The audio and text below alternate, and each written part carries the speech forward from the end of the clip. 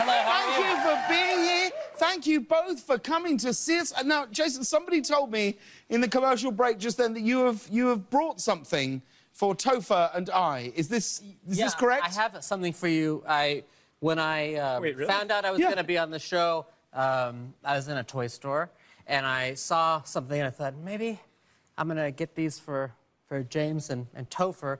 They're those miniature little license plates, you know, with your names on them. Yes. So I was going to get you Christopher. Christopher, yeah, that's my full name. And James, but they didn't have those. They didn't so have I got you... They didn't have James. So I got you this. Grace, that's nice.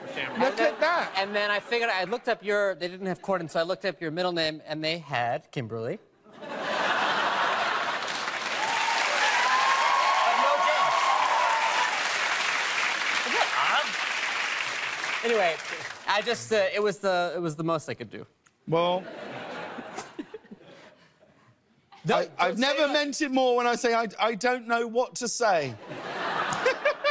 Well, thank you very much. I will treasure this. I will put it somewhere incredibly meaningful. I mean that. Well, I will. I will send you a photo of where I put it. Now, Anyway. Thank you so much for coming to see us. And Toby, you and I, you have something in common.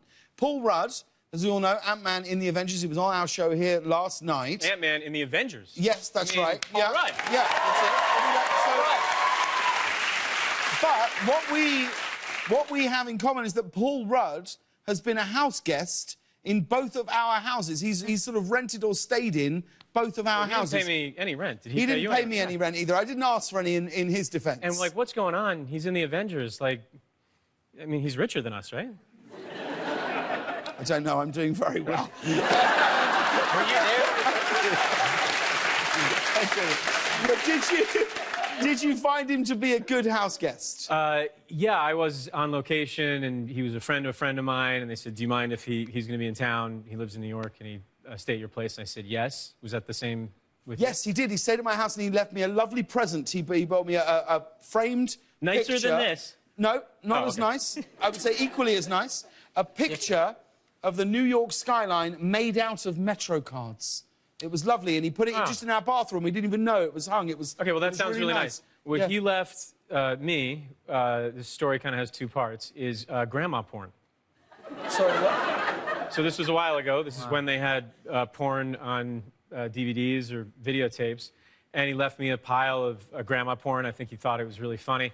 Hang on. These are pornography films starring grandmothers. Yeah. Okay.